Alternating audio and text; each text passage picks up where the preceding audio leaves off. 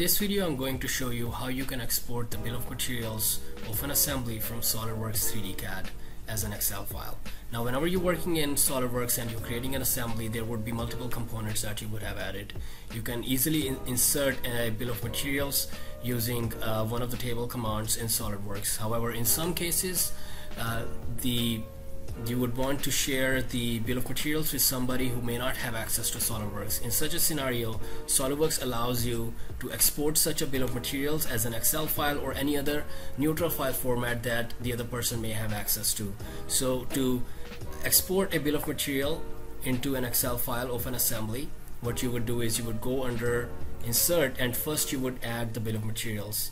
You would go under Tables, and then you would say Bill of Materials. And then on the left hand side, Bill of Material Property Managers would show up, where you can select and add the properties of the bill of materials as you would like to add. So I'm going to go with the default properties for now, and I'm going to click OK.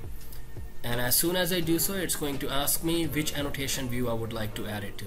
So for now, I'm just going to keep it as existing annotation view, and I'm going to click OK. As soon as I do so, I have my bill of materials snapped to my mouse, and I can hover it around and I can place it wherever I would like. All I need to do is just left click mouse button, and then the bill of material has been saved. Now if I like, I can change the bill of material size, I can change the other properties such as the font size, etc. I can also add more columns to it as well. But for the purpose of this video, I'm going to show you how you can export this as an Excel file. So to export it, all you need to do is just select the bill of material like here, and you right click on it, and then you click on the option to save as. And once you have the save as option, then you can go ahead and browse to the location in your file explorer where you would like to save it.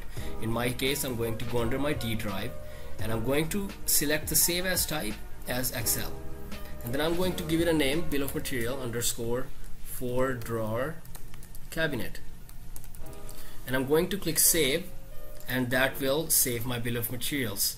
Very easy multi-step process, but very simple.